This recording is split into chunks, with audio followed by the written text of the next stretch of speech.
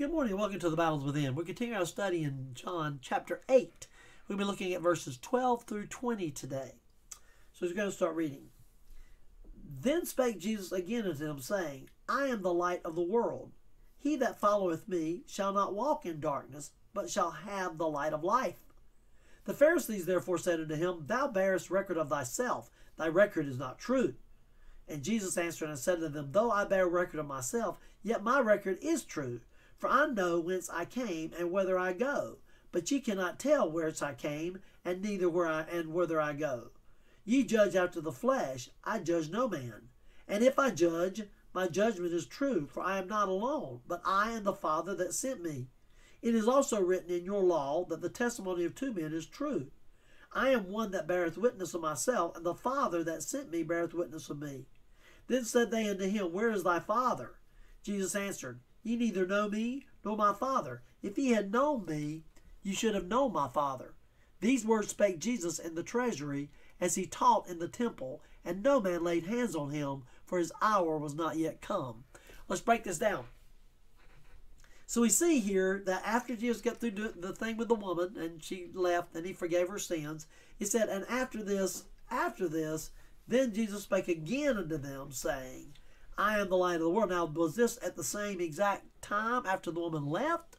Or was it some other time, a little later on in the day? That's hard to say. We just know it says, Then spake Jesus again unto them, saying, I am the light of the world. So this is one of the great I ams of John. I am the light of the world. He that followeth me shall not walk in darkness, but shall have the light of life. Isn't that wonderful? Those of us that are Christians, we walk in the light because he is in the light, because he is the light.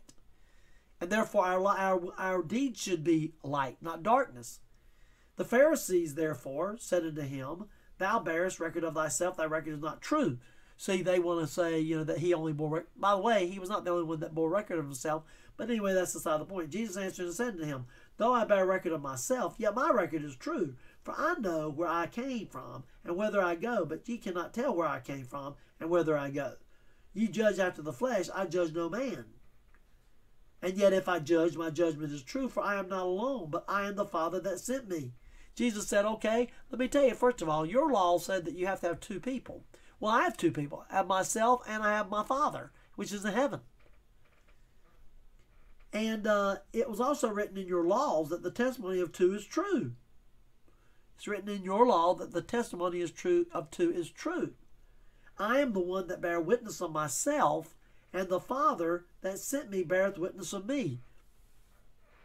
Jesus did those miracles. That's the purpose of the miracles. The purpose of the miracles was to show the Father was pleased with the Son.